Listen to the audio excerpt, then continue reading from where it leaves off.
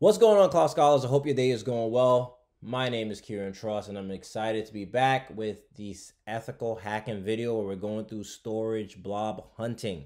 So part one was what is what is blob hunting, and then also from a theoretical standpoint of how to do blob hunt, explaining that.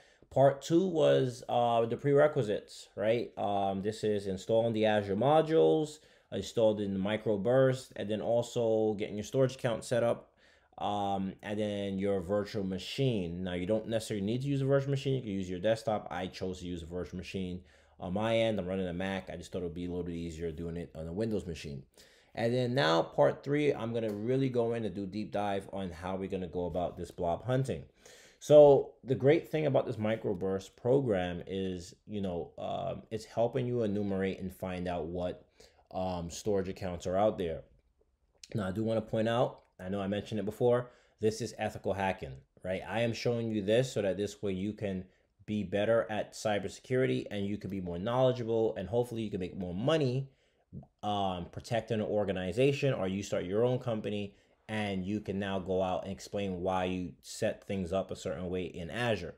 I am not showing you this to do anything other than that. So I am not your lawyer. I am not a lawyer. So just pointing that out there as a disclaimer, this is for ethical hacking educational purposes. Now, back at the PowerShell command, if I want to define a storage account, I can go about and say resolve DNS name, and I would go about with the storage account. So I believe ours is storage locator 23 blob.core.windows.net. So I got the name wrong, so it's storage locate. Okay, so that's how you resolve a DNS name. And if you wanted to do it this way, you can, but this is going to take you a long time. But what we are going to do is we're going to do invoke enumerator. Nope, sorry. Enumerator.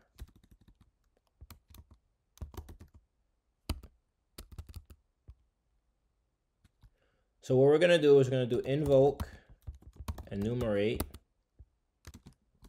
base, and right here we're going to put in quotations, and we're just going to type in storage, and I'm just going to do storage for now, permutations, and this permutation needs to find the file, right? So we have this my permutations file, which I created a text document, and I just put a bunch of keywords in here. So these keywords is what it's going to enumerate and say, okay, storage test, storage maker, or I might say maker test, maker ready. Sorry, not maker test. It will say maker storage or storage maker. It kind of goes in the front or the back, but it's just kind of going through this keyword document to kind of find out, hey, can I mix and match the information from what you put in here to find a storage account? So what I need to do is now say, hey, this is where that document lives, and I can do something like, I should have found it, so why isn't it finding it? So my permutations text. So I'm going to press enter, and you can see it says enumerating containers for storage windows storage account storage.blob. And what it's doing is saying, okay, storage.blob, it found one, it found a test storage, it found storage test, it found maker storage, it found ready storage. And what do we have here? Do we have the word ready? We have the keyword ready here. And it found city storage, and it found storage 45. So it found a bunch of their storage accounts. If your storage account did come up here, I apologize. I'm only doing this for educational purposes, so I do apologize for that if your storage did come up here. Please, Cloud Scholars, do not do anything malicious. This is for educational purposes. So let me stop that. So we really wanted to find this storage locate 23. So what can we do? So let me come here and put 23, and I'm going to type in locate 2, and let's see what happens next. Oh, didn't mean to press that. Let's do file save. So now I'm gonna just do up and I'm gonna press it again. And let's see, does it find it? Storage 45, ready storage, maker storage, storage test. So it's still not finding it, but you can see it found a bunch of different storage accounts. So what's the next thing that we can possibly do here? I'm thinking I'm gonna stop this from enumerating, and I'm gonna come back here and I'm gonna change this up a little bit. So let me type in the word LOCA and let's see if it comes up with anything. Nothing. So I'm actually going to type in the word storage locate. And look, storage locate 23. So it was able to find our storage account because it's doing storage locate 23. So let's just say in a perfect world, you know, we found a storage account or whatever. What is one of the next things that we'll do? So what we can do is we can look at some API commands and we can see if we can find, if we can list the storage accounts. What do I mean by that? So if I come up here, I already have list blobs REST API, and basically this command here, oops, I didn't mean to do that. See if I can zoom in a little bit more. Oh, that's way too much. All right, so what I want to do is I want to show you this where it says you can construct the list blobs request as follows. So if I put in my account, which is the storage account, blob.core.windows.net, my container rest type equals container and comp equals list.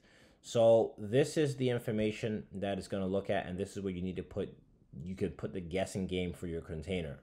So if I come over here and I say, all right, I know what this is, storage locate 23 blob.core.windows.net.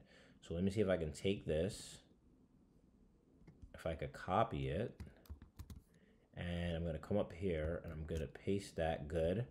And then what I need to do is I need to get this back end information. So I'm going to come here, grab that information, come back over here, and I'm going to just put that in there, which that's going to give me all the stuff. So if I press enter, I shouldn't get anything. The account is being accessed, does not support HTTP, request ID, blah, blah, blah, blah. But I don't have a container called my container. If we come back over to the Azure portal, I have a container called finance records. Now, obviously, we know our container name, so it's a little bit different for us, but I'm just showing you this as if this was somebody who was trying to get into your information.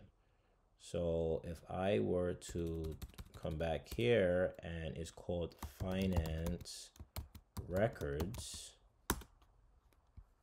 look, I'm able to pull up all these different containers now, right? So it's showing me all these different information. So it says blobs, blob, and the name of the document is address.docs, right? And it's giving me the whole URL here. So if I were to come here, and if I were to type this out and take the same information, and I were to come over here, and I were to press the same thing,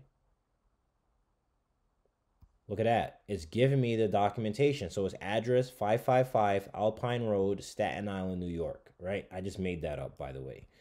Now, if I were to come back over here and I were to come to this one, this is another one, right? This is another blob that's showing up right here. So this, the name of this document is secretinfo.docs. Ooh, so let's see what we have in secretinfo.docs.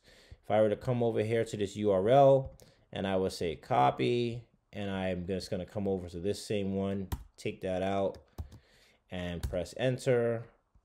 We have another Word document and it's a social security number this time. Okay, cool. So we got that. And then finally we have here, we have a JPEG. So this one is called cute dog. And if I were to come over here and I'm going to copy this and I paste it and press enter, look, I got a picture of a bunch of cute dogs. So just to show you, this is how the enumeration works, and this is how you would use the MicroBurst. This is a very powerful tool, right? There's a lot of different things you can go through and learn. There's stuff for beginner guide to gathering Azure passwords. get Azure passwords, expiring Azure runs, certificates for persistence. There's a lot of different things you can use with this. I haven't used all of them. I do plan on going through and learning about it and kind of messing around with the tool. So I do plan on probably even using some in the video just to show you some more stuff to kind of help you out and keeping your environment safe.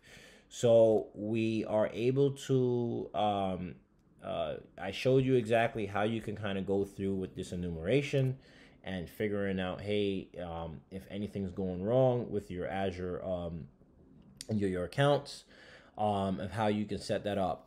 In the next video, what I really want to do is I want to show you how you can use Microsoft Defender for storage to find out if somebody did go through your storage account, to find out if any information was extracted. Then I also want to show you the activity logs as well. Then I'm going to wrap up the video with showing you how to defend your environment to keep it safe.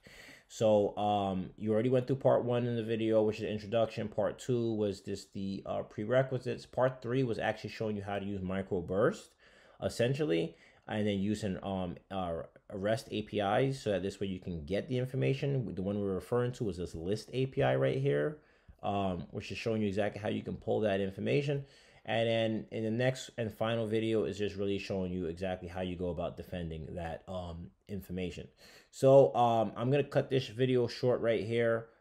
We covered a good amount in this video. I hope this information was beneficial to you. Please continue to watch part 4. Please leave your comments in the comment section below. As always, if you haven't liked or subscribed, please subscribe. Please like this video. I really appreciate it. And just let me know what your thoughts are. So, as always, our goal is to get you from scholar to consultant and consultant to expert. Thank you, and see you next time.